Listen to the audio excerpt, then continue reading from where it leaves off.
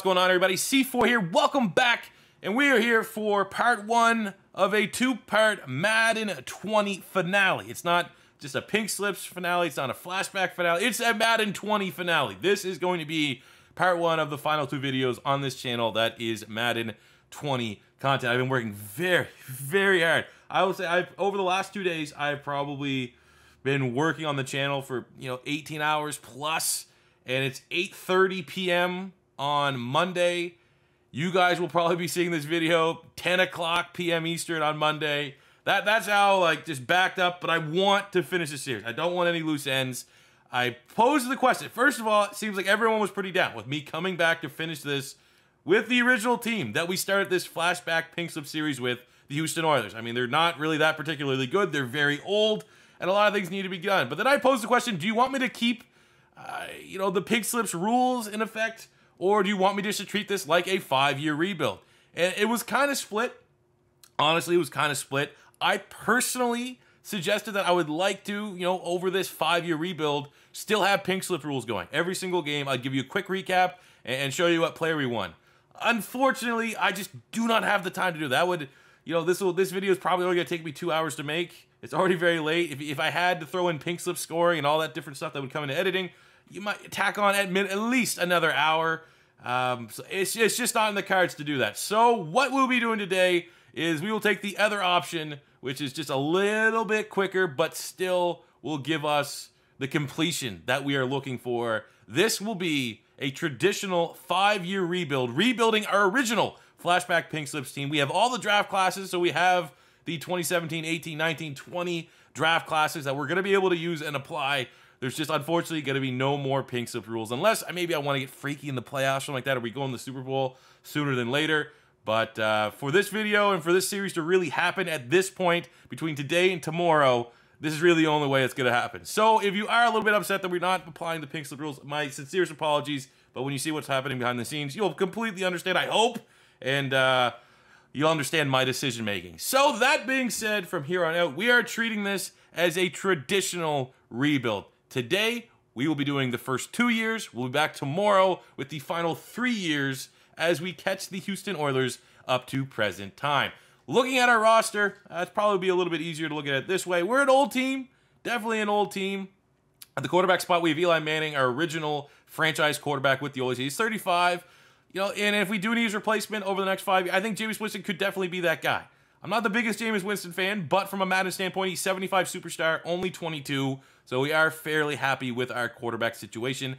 Past, future, it's good. Running back, we have Jerick McKinnon. Definitely, this is a position we want to at least add a compliment. I think McKinnon's a solid compliment back, but not a guy we want as our only guy, our lead back. At wide receiver, we have Garcon and Anquan Bolden, both superstar X factors. Obviously on the downswing of their career. We have Devontae Adams, though, who's really solid, really nice, 23-82 with that superstar dev. We also have Josh Gordon, who we signed in free agency on the roster. So wide receiver's not a major need, but we could still get younger at the position. Same goes for tight end. We have Jason Witten, who's an 80 X factor, but he's 34. Old man Witten, old cue ball Witten that we got here. Need his successor, need his heir. Could it be Austin Hooper? Was a little bit blue-balled with his selection in the draft. I thought he was going to be a lot better. Came on only 66 normal. It's going to be tough to work with, but, Witten's solid for the time being. Jason Witten, Eli Manning, the old guard here in Houston. I think they still can be productive. We have Nate Sewell. I mean, the O-line also is, average. Our best lineman at Dwayne Brown at 88 at superstar. He's 31. There's no way that he's going to, hit that second win in his career and become an all-pro type guy. He's only going to regress at this stage, but still, at least he started from a high point. Regressing down from an 88, we can work with that. Defensively, same kind of deal, man. We got Trent Cole, X Factor, but he's regressed down to a 70. That's not great. We got Yannick Ngakoue, who we hit on in the draft. 73 hidden dev was one of the better value picks of the draft. High expectations for him as a rookie here in Houston. Also, Zadarius Smith is solid. D-tackle, we have Gerald McCoy, 85 superstar dev player. We got some young players, Michael Pierce, the rookie, Matt Ioannidis. But generally speaking, it's really the McCoy show. Still could use more depth at D-tackle. David Harris, veteran linebacker, solid for the time being. Luke Kuechly, star player, face of the team. Probably face of the team. At least face of the defense. Superstar X Factor, 91 overall. Hopefully we can get him to that 99 club sooner than later. Then we also got Jordan Hicks, a little bit of developmental option, 71 with a star dev trait, high ceiling for sure. So I'm happy with the linebacking core. Just got to keep an eye on David Harris with that age. Into the secondary, we got Honey Badger. We signed him in free agency just because I really wanted to. Bringing him over from the Carolina Panthers. We got Kyle Fuller, who's solid. You know, 2 superstar corners. I'm very happy with this secondary. Hayden is okay, serviceable as a 3. Have very little depth at the corner spot. Luckily, injuries are turned off. Free safety, we have Jaquiski Tart, average. We got Keanu Neal, who was our first-round pick from the last draft. 70 with a hidden dev trade. Pairing that with Yannick Ngakoue. Very happy with how our first draft went for the Houston Oilers. And sky's the limit, man. Hopefully those guys both have something better than a star dev. I feel optimistic that we will. Another one of the original Houston Oilers, we brought back Sebastian Janikowski to be our kicker for year 17. And Andy Lee here as a superstar punter, one of the best punters in the league. So really, really solid special teams unit. So generally speaking, I'm happy with this team. I think we should be okay, if not borderline competitive here in year 1. But clearly there is still that change in the guard that's going on with our roster with the mix of the old and young players that I can't for sure predict how this first year is going to go. But hopefully it's not too rough. Midway point of year 1, and it's rough. Thank God we're not having pig slip rules. Our team would be pillaged by now. We're 1-6. We're going to have a high pick. We're going to have a very, very high pick. A preview of the 2017 draft. For those of you that don't remember, you should. It's very familiar. This one had Myles Garrett. Obviously, Mitchell Trubisky. Probably going to avoid that. Thankfully, we don't need a quarterback. Got Solomon Thomas, a little bit of bust. But, I mean, in terms of studs, Myles Garrett, at the pace that we're going to be the worst team. I'll probably most likely get Myles Garrett. Leonard Fournette, solid. Jamal Adams, obviously. You got Christian McCaffrey, Patrick Mahomes. I mean, maybe it's not, well, technically it's not a bad draft to be looking for a quarterback. It's just a bad draft if we're trying to keep it realistic and stick with the first quarterback that went out the board. Because we had to get Patrick Mahomes, Deshaun Watson, you know, Nick Mullins. You get Taysom Hill, everyone knows what kind of weapon he is, you know. Or you end up getting a Trubisky or Deshaun Kaiser, and you're not very happy. But outside of that, we get, you know, some Derek Barnett, Malik Hooker. We got Marlon Humphrey. Definitely like that. Dory Jackson, really, really solid corner. O.J. Howard, looking for that replacement potentially for Jason Witten. That guy like O.J. Howard absolutely could come in and get the job done. Same with Evan Ingram. Trey White, absolute baller at corner. T.J. Watt, beast of an outside linebacker. It's a really, really solid draft. And I do think that if, you know, there is a silver lining to us maybe being the worst team in the league is plenty of options, especially in that first round, to have a very, very quick turnaround to get the Houston Oilers back to being one of the premier teams in the National Football League. Conclusion of the 2016 season. I mean, thank God it was over. 4-12. Just not good. Second, oh man, we're probably gonna miss out on Myles Garrett. I'd be shocked if the Niners don't pick him up, but there's still plenty of options for us in that first round.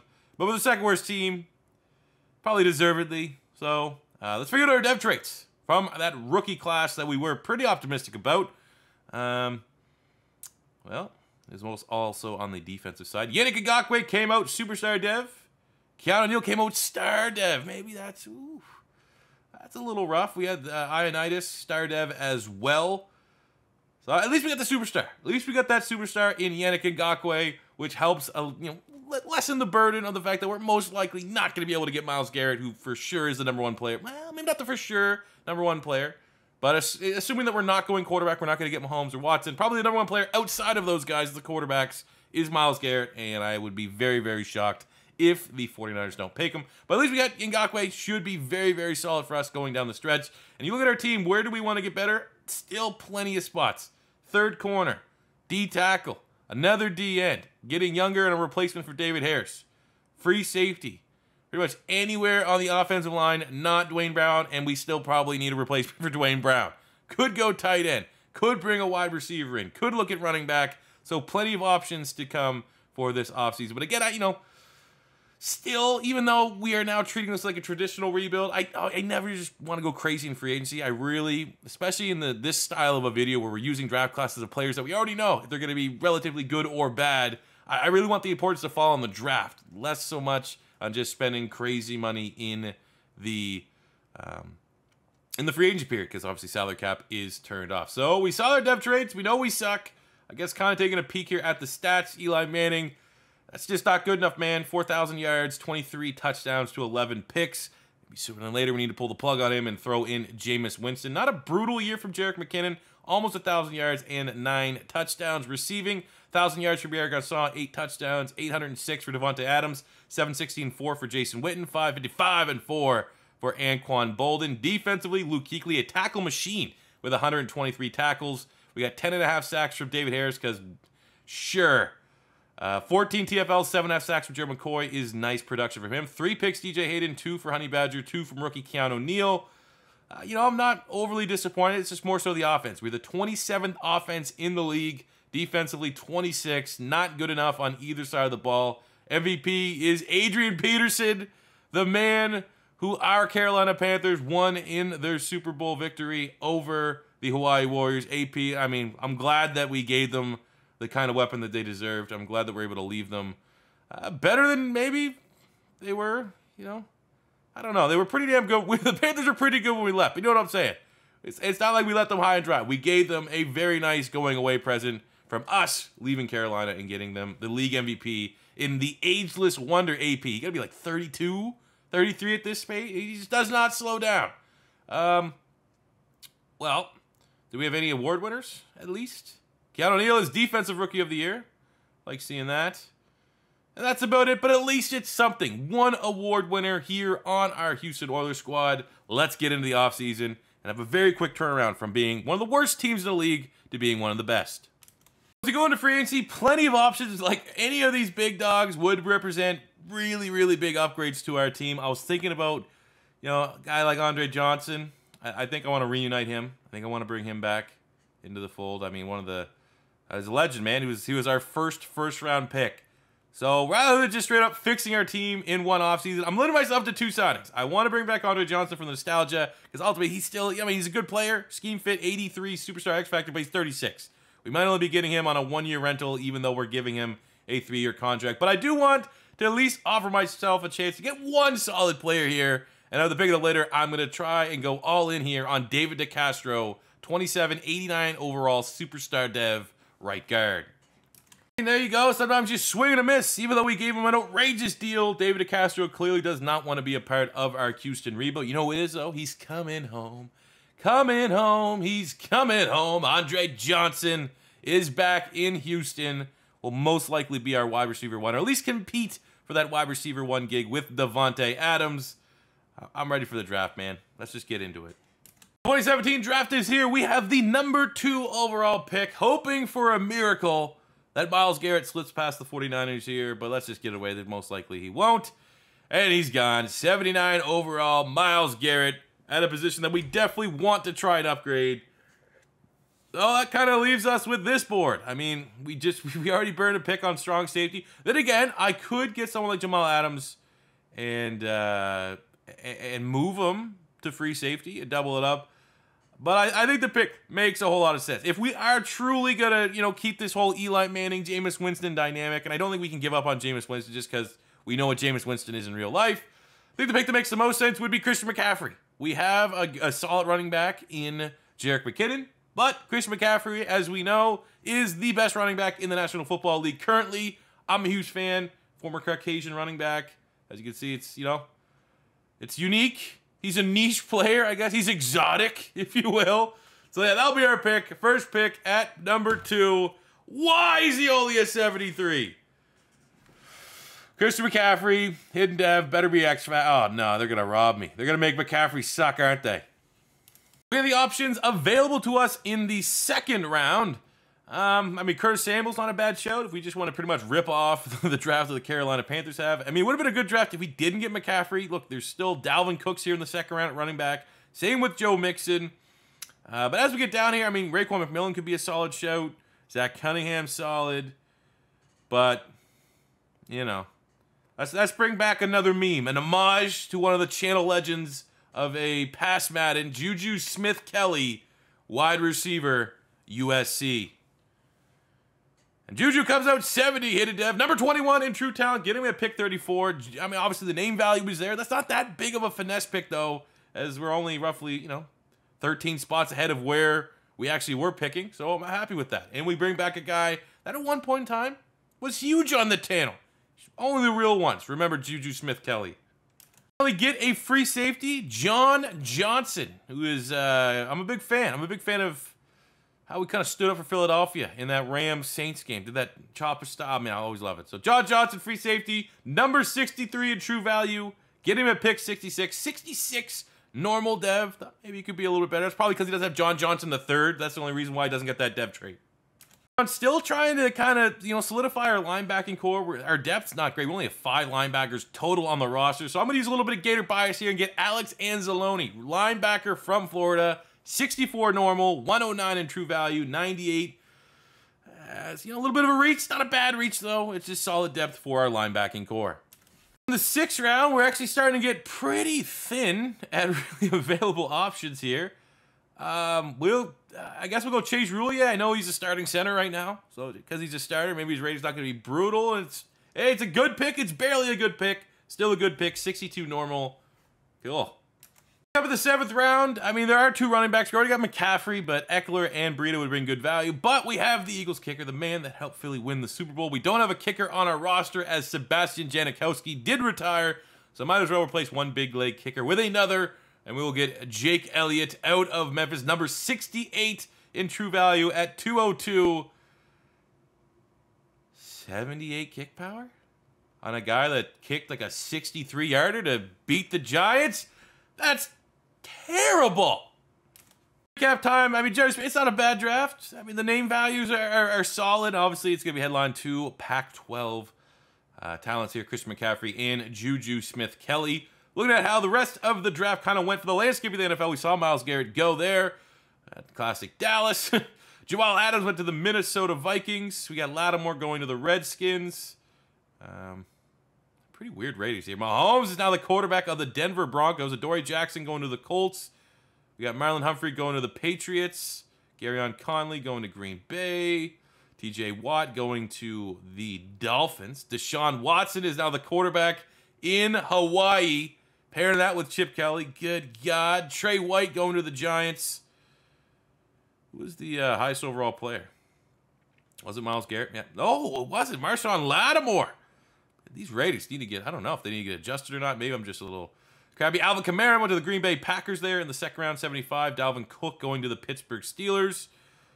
We got Shaq Griffin going to the Vikings. 4th round here. Ooh. Whoa, okay. George Kittle's only a 69. Oh, he's going to the Raiders. All right, well, that's the draft. Let's get into year 2. So we are now in year 2 of the 5-year rebuild of the Houston Oilers after the draft, and we've regressed badly. I think we were at 80 overall last year. Now we're just somehow a 77. McCaffrey is going to be our new starting running back. Devontae Adams, clearly our new wide receiver 1. But at least we're, a little bit of nostalgia here, bringing back Andre Johnson, pairing that with Pierre Garçon, Josh Gordon, and the rookie Juju Smith-Kelly. O-line still not great. Not very good. Really annoying that we missed on David DeCastro in free agency. At least Jason Witten didn't regress too bad. Defense looks a little more promising. D-line is really solid here. Big opportunity for Zadarius Smith to develop into a starter. Obviously, Ngakoue, sky is the limit. Really happy with our secondary. Pat Robinson, Honey Badger, and Fuller. Neal was the Defensive Rookie of the Year. Got a nice little +2 before the offseason started, so he's starting as a 76. David Harris didn't regress too bad. Jordan Hicks went up a dev trait from star to a superstar, and obviously Luke Kuechly is one of the best players in the National Football League. So we were the 2nd worst team last year.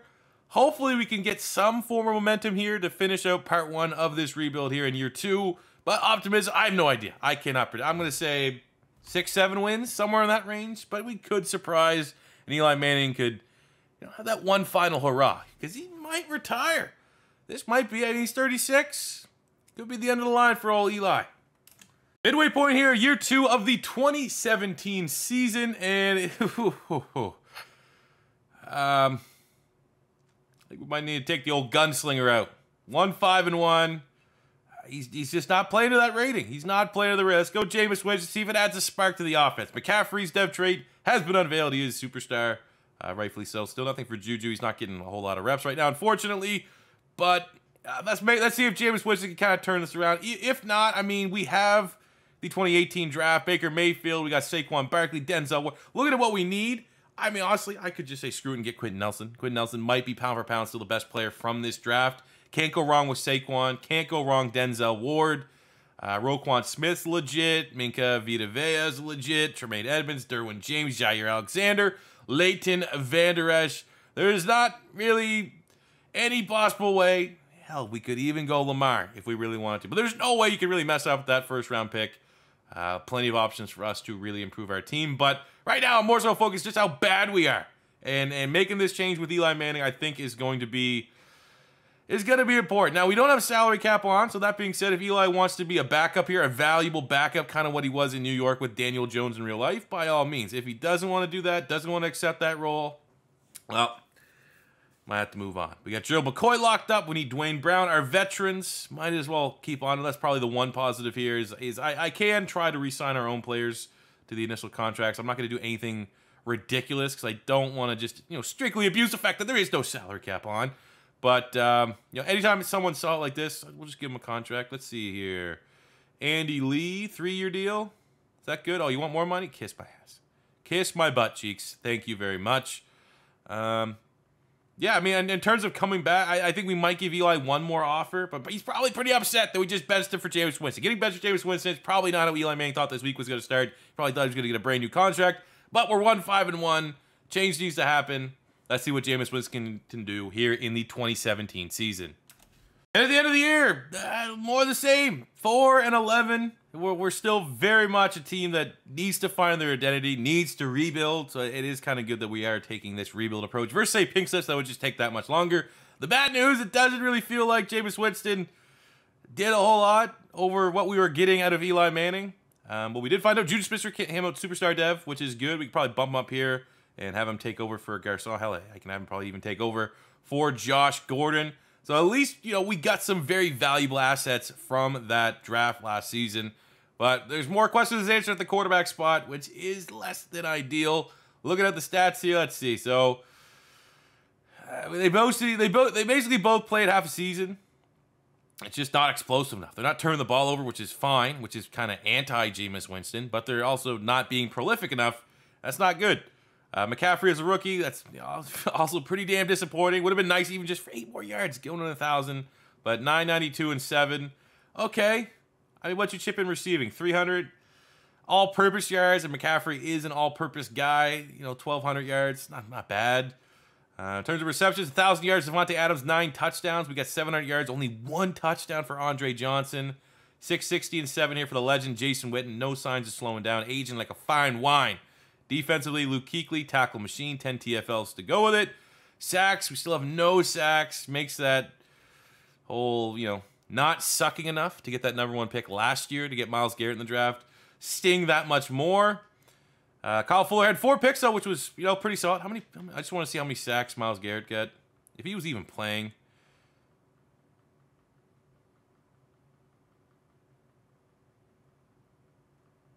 He didn't even play? They trade? He didn't even play. They drafted him, and he didn't even play. Oh, brutal. So yeah, Jared Goff was the MVP. Why is Dak Prescott on the Eagles? This is ridiculous.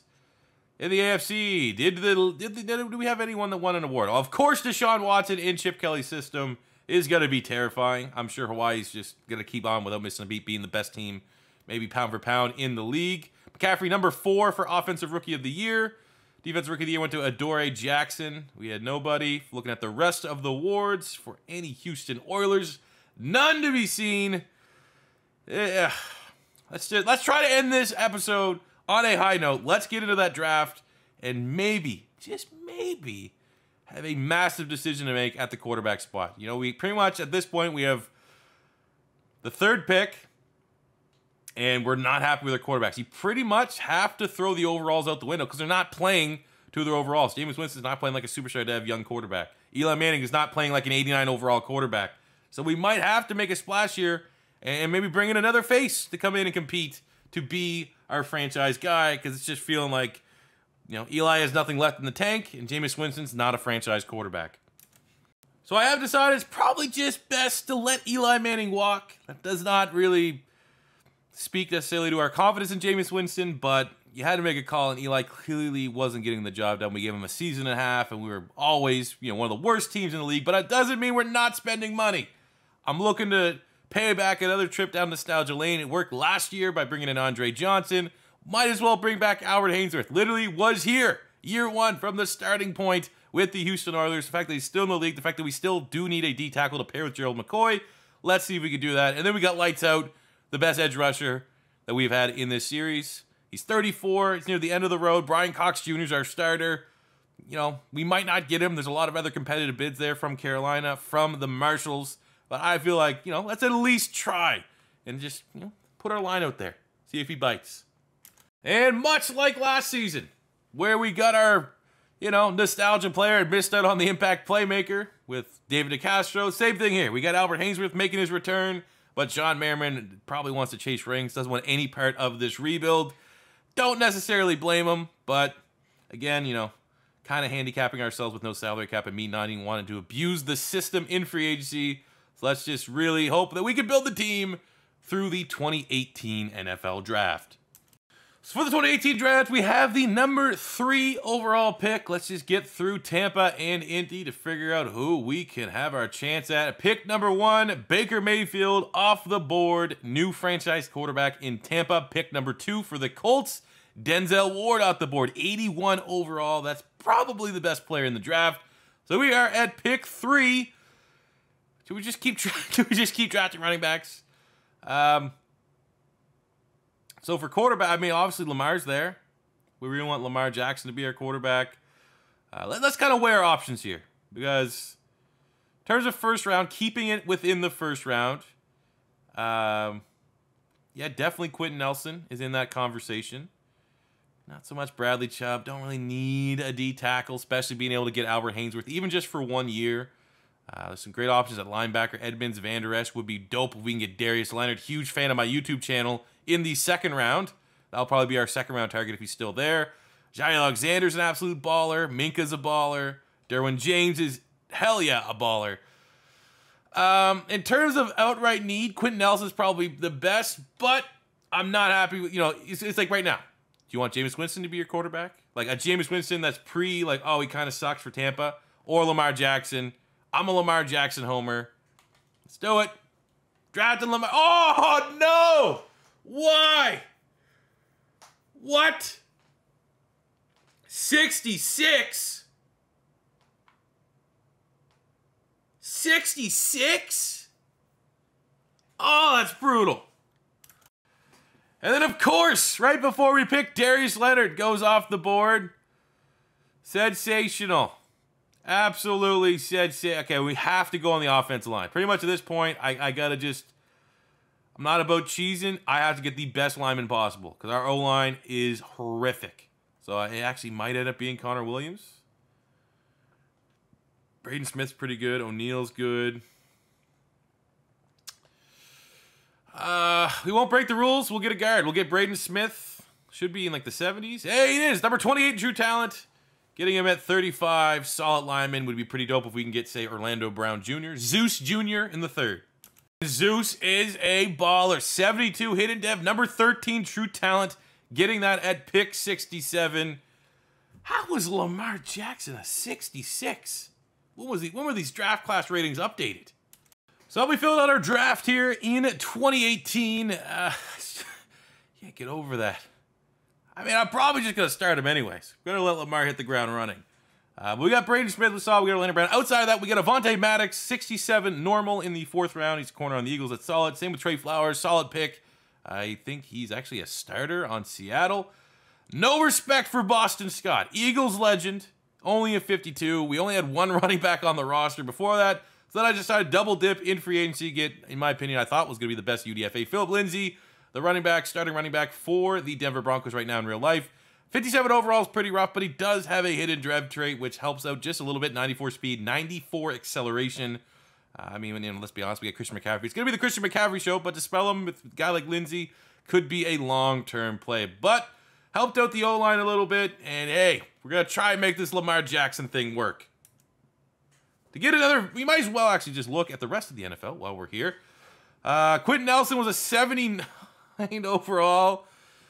Going to the Giants. Roquan Smith going to the Chiefs. Saquon going to the Bears. Vita Vea going to the Cleveland Browns. Tremaine Edmonds going to the Dallas Cowboys. Derwin James to the Jets. Van Der Esch to the Rams. Minka to the Redskins. Jair Alexander to the Panthers. In terms of like big first round, Sam Darnold going to the Minnesota Vikings.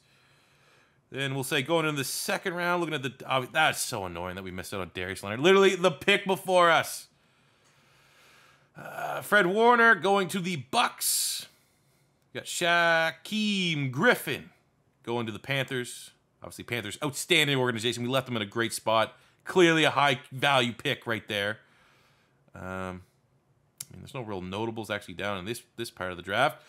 I'm literally flabbergasted with Lamar Jackson. Sorry, let me recompose myself here. So at this point is where we're going to call it. Still plenty of rebuild left for the final 3 years, which will be dropping for you guys probably, hopefully not this late tomorrow, but I still got a lot of work that I got to get done. But I'm actually now, this went from like, all right, let's see what we could do. Now I'm going to be on a mission to make Lamar Jackson good. So I'm glad. I'm coping with the fact that Lamar got absolutely robbed here, and now I have a mission that before I leave Madden 20, at least in this flashback world, I'm going to make Lamar Jackson a god. That is my promise. Rest teams, I mean, still a work in progress. Definitely still a work in progress, but I am optimistic that we're going to continue to develop. Tyrann Mathieu went up dev trait. He's now a superstar X Factor. Happy with that. Jaquiski Tart went up a dev trait. So, I mean, the team is still generally trending in the right direction. It's just all about finding that stability at the quarterback spot. I think we might have that in Lamar Jackson. But, like I said, that will do it for today. We will be back tomorrow with our final Madden 20 video. And let's see if we can make Lamar Jackson a god. But that does it for me today, guys. Thank you for watching. As always, your first time stopping by, don't be afraid to hit that subscribe button. Smash the like button if you enjoyed. And until tomorrow, see you then. Peace out.